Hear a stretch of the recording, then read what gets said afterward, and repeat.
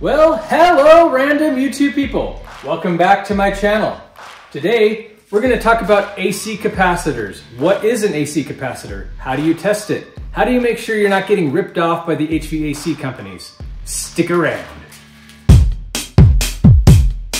Subscribe. So in a video I just put out on my channel, we talked about my AC unit and it wasn't cooling, and I showed you how to fix it. In that video, we talked about the capacitor. In that video, I also tried to test it with the multimeter that I had, but it didn't work. So now I have a better multimeter and one that's properly used for testing the microfarads in these AC capacitors. So what is all that? What does it mean? I'm going to show you right now. The capacitor is a part in the AC unit that delivers power to the motor driving the air conditioning system. The capacitor sends an initial burst of energy to start the air conditioning motor and the fan. Once the air conditioner is at full operating speed, the capacitor limits excess power, and it also supplies a steady amount of power during the cooling cycle. The capacitor is one of the most frequently replaced parts in an air conditioning system, mostly because if it malfunctions or it's not operating properly, it can stop your entire HVAC system from operating at all. And what's funny is it's not very expensive to replace. HVAC companies charge you a lot of money to come out and test and replace an AC capacitor, and let me show you how you can test it yourself and how you can replace it yourself. Now I've talked to a lot of people, and even in the comments of my previous video, there's a lot of people talking about how they were getting ripped off by the HVAC companies. They were coming out and testing the capacitor, saying it needed to be replaced. They were quoting $200, $400 to replace this thing. This little piece I found on Amazon for $13. This is the replacement capacitor. We're going to test both with a multimeter. We're going to show you about the ranges and how to test these properly. So get yourself a multimeter, test it out, save yourself some money. So here we have an AC capacitor chart that I've written up. We've got the two capacitors, the old one and the new one. We have my old multimeter, my new multimeter, and this is actually what the problem part was in my HVAC system, was this burnt up wire. It turns out this capacitor works just fine, and let me show you how I could have tested that better with a multimeter. So now let's go ahead and set this new one aside, and we'll set the chart aside. And we're going to talk about the multimeter here first. So this is the old multimeter, and on these you can change the different levels, and this one should be testing the microfarads and the capacitor, but it doesn't really work. And so I was testing with the ohms, and that didn't really work either. Let me show you. So let me turn this on, and I'm going to untangle these cords really quick. So on your multimeter, you have a COM, which stands for common, and that's what the black goes into. And then we have this red, typically goes into this ohms and amperage area. But we're going to be testing the ohms with this one. Now with the ohms, we should see this number jump and then go back to 1 if it's working with the ohms. But it doesn't really work very well. So let me show you. On the capacitor, on any of them, you're going to see these things. Now there's dual capacitors, there's single capacitors. This one's a dual, meaning it has a HRM and a fan. And what does that all mean exactly? This one right here, you see a C, that's for common. That's where your common's going to plug into from our contactor. And HRM stands for hermetically sealed compressor. And this is what one of your units, in the double capacitor, this is one of your units, the HRM, and then the fan is the other. Sometimes there's just one or the other. This one is a dual run. And what we're going to test is the HRM and the fan. Now we're going to try to test the voltages of it first. So let me see if I can zoom in. All right, so with the multimeter here, the old version, I'm going to have this on screen so you can see it. I'm going to take the black lead and connect it to the COM, which is this one here. I'm just going to stick it through this little hole. That's what she said. And then I'm trying to do this while looking through the camera at the same time, so forgive me. And then the other lead, the red lead, I'm going to attach to the HRM. Let's move this up into view so you can see the numbers up top. All right, so we got COM and HRM. And you see this multimeter showing me nothing. So immediately I would think that, oh, maybe something's wrong with the capacitor. Let's test the fan. Coming back out of the COM and into the fan. And still, absolutely nothing. So this multimeter, it just isn't working. If I set it to this one, this icon usually indicates capacitance, and it doesn't work either. So going back to the top, I'm going to put it into the COM and into the HRM. And you see absolutely nothing on this multimeter. This one, let's give it a second. It's going back and forth between 0 and 0.1 or 0.0, 0.1. So this just doesn't work. Let me show you a better one. So turn this thing off, throw it away. So here is the brand new capacitor tester, or the multimeter, that I got on Amazon. This I got for $19. And what you're looking for is capacitance, which is this one right here. Now I know this works, and I'm going to show you how it works. And this is a really cheap and inexpensive tool for this purpose. What's also nice about this multimeter is you can test live circuits to see if they have power running to them. So I have it set to the live setting, and I'm going to go to an outlet and touch it, and you can see it's beeping at me. So this outlet's live. What about this one up here? Just touch it. There you go, beeping at me. So we've got live connectivity through these particular outlets. So this multimeter can test live circuits as well as voltage and capacitance and all of that stuff. I actually really like this little teeny cheap multimeter. This particular multimeter has a screen brightness. We can turn that on. And you'll see initially when you're testing, you might be expecting some results, but you're not going to see anything, and I'll show you why. And I do the same thing. I put to the common and to the Herm. We don't really see much. We see some activity here, but these numbers don't mean anything. So let me show you. If you go to the multimeter and you click on, if you're on the capacitance setting here, and you click on function, it's going to change this to this little F. That stands for the microfarads that we're testing in the capacitor. In each capacitor, you're going to see the microfarad levels here. So for the Herm, we should be seeing 40 on this one. For the fan, we should be seeing 5. And you see it has this U and F. That's what we're matching here on the multimeter. So now on this older capacitor, I need to zoom in. All right. So now we're testing the microfarad level. We're going to go to common with the black, and then red. Now you might not be thinking it's working right away, but if you give it just a second, there we go. We get a result. Sometimes when you're doing this right away, I thought it wasn't working, but you have to give it a minute. And so we are testing out, whoops, I dropped it, at 37.9. So that's not quite 40, but we're gonna show you, is that in the range, yes or no? And then the fan, let's see, we should be in the neighborhood of 5. So we're gonna do the common. There it goes, resetting. We're at 3.7, so that's kind of low. So how do we know if that's right or not? So this capacitor is working in a matter of speaking, but is it working well enough? So this particular capacitor is the one that I took off of my AC unit, and I replaced it with a different one. But technically speaking, this capacitor is still working, but is it in the appropriate ranges? Now let me show you. I've got a chart that I've printed out. I'm gonna have to zoom out. And this is going to talk about the capacitor. So we have a list of common capacitor sizes, the plus and minus 5%, plus and minus 6, and then plus and minus 10. So if we look back at the capacitor again, we're gonna see that this says 40/5, if it will ever focus, 40/5, and this is a plus or minus 6%. So at 40 and 5, plus or minus 6% is in a working range. So if we come back to the chart, if we go to 40 and we go to the 6%, which is over here, at 40, we should be lowest at 37.6 and the highest at 42.4. So are we within this range, yes or no? Remember, 37.6, 42.4. We're really certainly not this high, so let's remember just this one here, 37.6. Is this capacitor in the 37.6 range? Zooming back in here for you. So again, we're taking our hot, or our common, don't know why I said hot, common, and then into the Herm, and you have to give it just a second.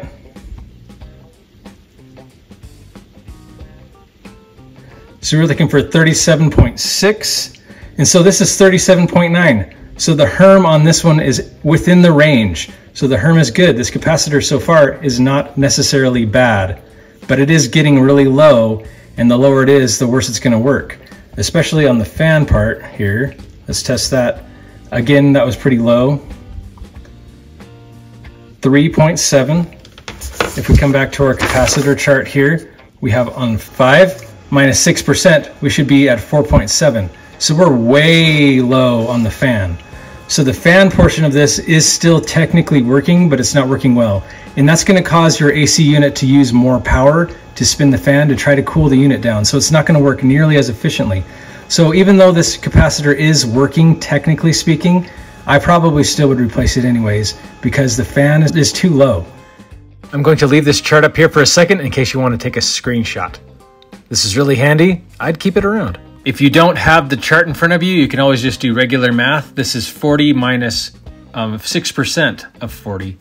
So that's 40 minus 40 times 0.06 equals 37.6. And of course, if you plus 6% of 40 to 40, that's 42.4.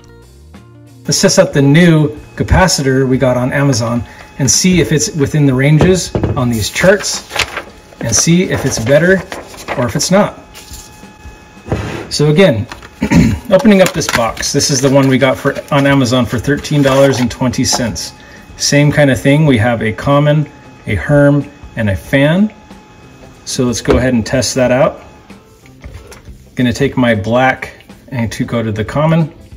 Technically speaking, I don't think it really matters which one's on which side, but just for ease of remembering, I'm going to put the common on the common and the Herm, or the red on the Herm, and let's give it a, whoop, it spun on me. Kind of hard to do whilst recording. Give it a second.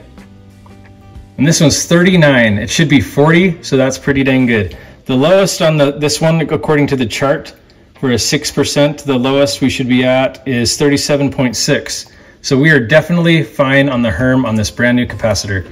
Now let's test the fan on this brand new capacitor. Here we go. Give it a second. 4.84. So the lowest again on the fan is 4.7. So we're at 4.84. So this fan is operating within the operating parameters and it's working just fine. And this particular one is an exact replacement of the one that we just tested that I got on Amazon. It's a 40/5. It's got the 440 volts AC. It is the plus and minus 6%.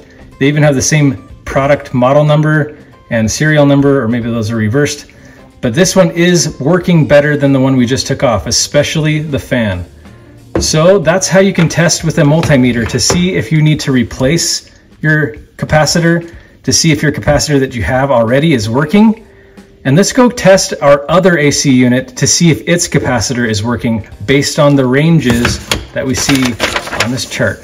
Now it's time to go outside and test the other AC unit to see if its capacitor is within range. So in the other video, we replaced the capacitor in the upstairs unit. This is the downstairs unit. So remember, when we're replacing the capacitor or going to test the capacitor, we need to cut the power first. So if we follow this line right here, it's going to come up to this box right here. Need to walk around the other AC. So this is the one we turned off before. We need to shut the power off for this one. You just make sure this little piece right here is out of the way. Then it goes up or down and out. And you see it reads on. That means it's on. If you can read off, it's off. So we're going to pull this. And that's the power is cut off to that unit. While we're working on it, we could set it here. We could also put it back in the off position. So it says off. But for now, I'm just going to make sure I really don't have anything going on. I'm going to leave it out. Now using a 5/16 wrench, I'm going to take off the bolts that hold on the panel covering the AC capacitor. Of course, the first thing you're going to want to do is make sure you check the capacitor specifications. You can see this particular one is a 30/5, not a 40/5. This unit is smaller than the unit that runs the upstairs, so it has a smaller capacitor. You need to pay attention to this because if we threw a 40/5 in here, that would not be a good thing. Now that we know the capacitor is a smaller size, let's check our chart. The capacitor size at 30 going to a plus and minus 6%. We're going to get a 28.2 at the lowest and a 31.8 at the highest. Of course, now I'm just setting up the multimeter to have the same settings to test the capacitance with the microfarad settings enabled. Let's go. This multimeter is nice that it has the clamp. I can just clamp it onto the AC unit itself. It's just going to dangle here so we can see the readings. Before testing this capacitor inside the AC unit itself, I'm going to go ahead and disconnect the wires just to make sure there are no issues, no overflow of electricity stored up in the wires, nothing like that. So the blue wire is for the HERM, the brown wire for the fan, and the yellow for the common. You're gonna wanna make sure you take a picture of the wires before you do anything, just so you remember where they were, what colors went to which place. Not all HVAC systems are gonna be exactly the same and use the exact same wires, so take a picture of yours before you do anything. So here I'm just taking a screwdriver and deactivating or grounding any of the electricity that might be built up in these particular terminals. And now we are ready to test this capacitor. And like we've been doing, let's test the HERM first. I'm gonna take the black lead and attach it to the common, and the red and attach it to the HERM. Actually kind of hard to tell from this angle because of the glare, but it is 28.4. Let me get you another angle. So here you can see the HERM is testing at 28.5, 28.4, around there. Referring back to the chart, you can see that the HERM is within range, but it is on the low end. And now resituating to test out the fan. So we gotta just wait a second, and the fan is testing at 4.53. Ouch, that's a little bit low. It should be 4.7. I'm gonna go ahead and rewire this capacitor. It is working, it is blowing cold air inside. It's just working harder than it needs to be because the fan is low and the HERM is nearing the bottom. I'm going to order a new capacitor on Amazon and we're gonna install it when it shows up. Really no rush on this one. It's not a hot day. The AC does blow cool air, so we are okay to just wait for the new capacitor to show up. And now back over to Amazon, I searched for a 30/5 440 volts round AC capacitor, and this is what I found. This unit looks exactly the same, and this one is $12.10. It's a little cheaper because it's a smaller capacitor, but this capacitor has all the same settings we're looking for. 40/5 plus 6%. Let's go ahead and buy it. A couple of days later. Of course, to install our new capacitor, once it shows up, we follow all the same steps. Cut the power first, take off the access panel, remove the wires, grab a screwdriver with a hex bit large enough to undo the bracket holding the capacitor on, wiggle out the old capacitor, and wiggle in the new replacement capacitor. If you got a capacitor that's a different size, maybe it's fatter, go ahead and watch my other video where I show you how to create your own custom mounting bracket for the new capacitor at a bigger size. Once the new replacement capacitor is in place, go ahead and tighten back down that bolt. And the last part of the AC capacitor install is to rewire. Make sure that the common goes into the common, the HERM goes into the HERM, and the fan goes into the fan. If you want to test one last time with the multimeter, you certainly can. Otherwise, go ahead and put the access panel back on. Go ahead and turn the power back on. And go inside and test it with your inside thermostat. Now sit back, enjoy the cool air, and revel in the fact that you replaced this and fixed it for only $12. Thank you so much for watching. As you just saw, with the right tools, with the right parts, and with the right help, this is the right help right here, you can get the job done. You don't need to spend hundreds of dollars to get an HVAC company to replace a capacitor. It only costs $12. $12 for the 30/5. $13.20 for the 40/5. It's that simple. Just a couple screws, unplug the wires, plug it back in, and you're done. Save yourself some money, get educated with DIY Bride, and remember to like this video, share it with all of your friends, and remember to subscribe.